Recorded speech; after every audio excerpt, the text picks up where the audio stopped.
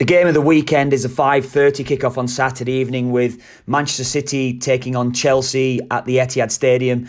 City looking to get back to winning ways after losing last time out to Liverpool.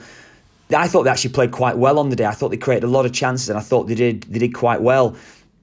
No wins in two, though, overall, though, for Man City. A draw against Atalanta and then, of course, that defeat against Liverpool. So that does put them in a bit of a negative mindset coming into this game. But they had won 5 straight prior to that, or prior to the last 2 games.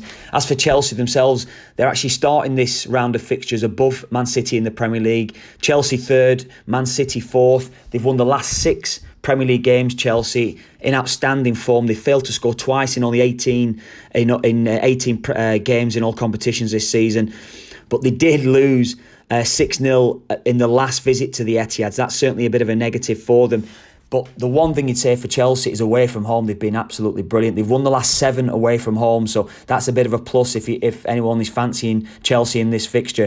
But I said Man City in good form themselves. If you're looking amongst the goals, you have to look at Sergio Aguero.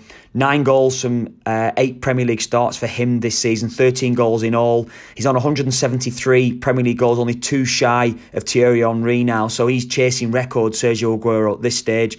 Raheem Sterling's the other one. He's been in outstanding form for both club and country. 7 Premier League goals, 13 in all for him.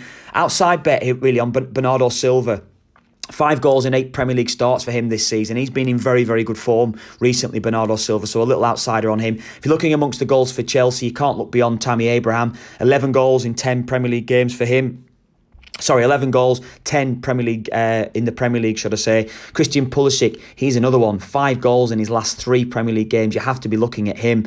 So either of those, I fancy Aguero to be scoring. He's simply got a great record against Chelsea. He's scored 13 goals against Chelsea. He's got a very, very good record. So Sergio Aguero looks the outstanding one to me. But I think Man City will get back to winning ways. I think both teams will score. I think they will go for it. Under Lampard, Chelsea are very, very good going forward. And of course, under Guardiola, they leave themselves a bit vulnerable. But I think City will win this. Both teams to score just in general looks a good shout.